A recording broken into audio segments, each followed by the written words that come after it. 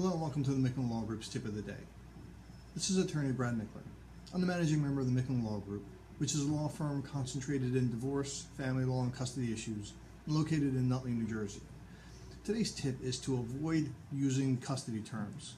I know that may seem odd coming from an attorney, but the reason I say that is there are so many different types of custody, it's often confusing. There's going to be joint and sole, there's physical and legal, there's parent or primary residence and alternate residence.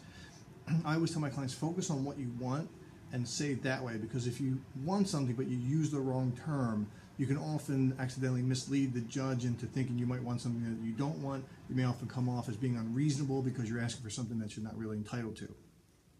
For more information on this tip and others, feel free to go to our website at micklinlawgroup.com, which is MICKLIN lawgroup.com. Our downloads are free. You don't have to give us an email address or fill out any kind of forms. You can download or watch anything that's going to be helpful to you. You can also subscribe to the RSS feed or our YouTube page under the same name. Or you can call us at 973-562-0100 with any other questions. Thank you.